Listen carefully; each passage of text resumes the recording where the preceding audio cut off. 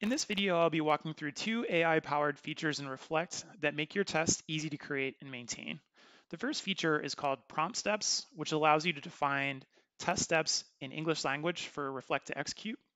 The second is our AI Assistant, which ensures that any test step in Reflect is resilient to changes, even large-scale changes in your app.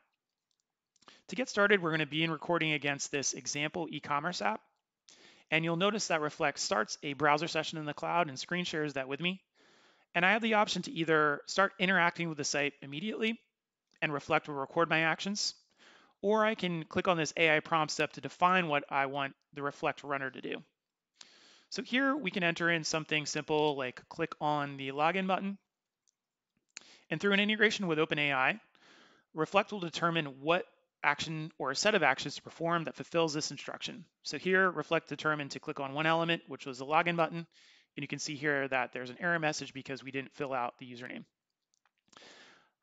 This input value is freeform. So just like the prompt field in ChatGPT, the prompt step in Reflect, you can enter anything that you want.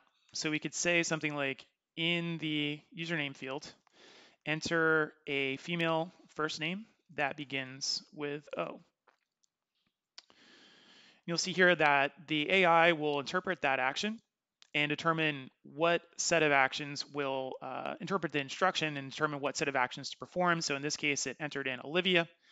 If we rerun this by dragging the cursor here and clicking resume, you can see that it'll enter in a different value. Now, a more real-world example would be taking some of our existing manual test scripts that we're already using to test our site and dropping them into an AI prompt. So we're going to go ahead and do that and paste in this script, which we already have to test the add to cart functionality in our site.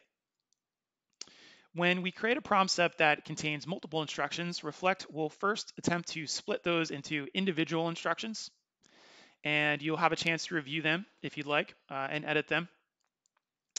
And each of these steps could result in one or more actions. In particular, step 11 here says input realistic values for all form fields.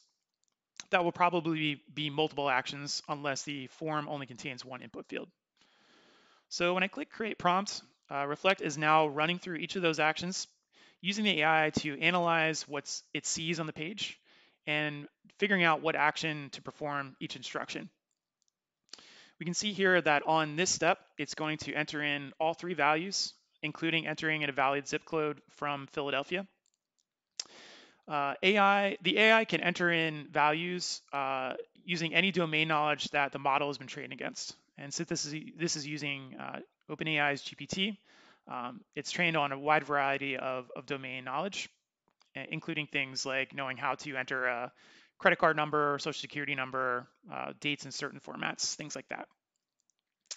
Now, I mentioned that you can also interact with the site just by clicking around. So you can see that here.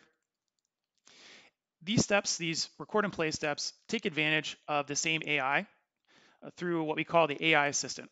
So if we open up one of these steps here, you can see that to select an element, it will first attempt to find the element through one set of selectors that it captured when it recorded the action. But if it can't do that, it's going to fall back to this AI Assistant step, again, using the AI to determine what action to take. The way it determines what action to take is by executing the test step description here. And so every action that we record and reflect through record and playback, we will attempt to generate a good description of what you did. And in certain cases where we can't use the text on the page or something like that, we will actually generate a description of the action using AI, specifically GPT. So again, if I click on this button here, initially it describes it using a selector, but then replaces that with a better description, which we can, of course, update if we want to. So in effect, the better documented your tests are through these test step descriptions, the more effective the AI is at executing this step, even when there's large-scale changes which make all of the existing selectors invalid. Thanks for watching and happy testing.